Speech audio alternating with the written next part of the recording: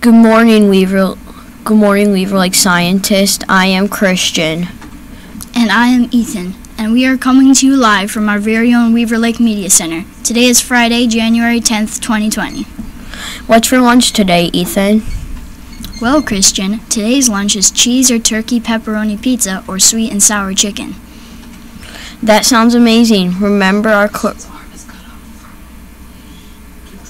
That sounds amazing. Remember the cooks work hard. Make sure to say thank you. And now for the weather with Ariel. Hello, fantastic students. I am Ariel here with the weather. The current temperature is 17 degrees. The high for Maple Grove today will get to 18 degrees. The low for tonight will be minus 2 degrees. Tomorrow the high will be 15 degrees. The low for tomorrow will be 6 degrees. Brr, it's cold outside. Now back to our awesome anchors. Thanks, Ariel.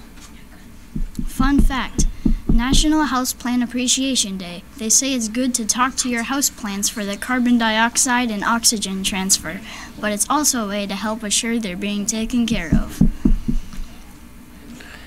Thank you for watching our news broadcast on the WVLK News this morning. Learn something new today. Have a fantastic Friday. Bye.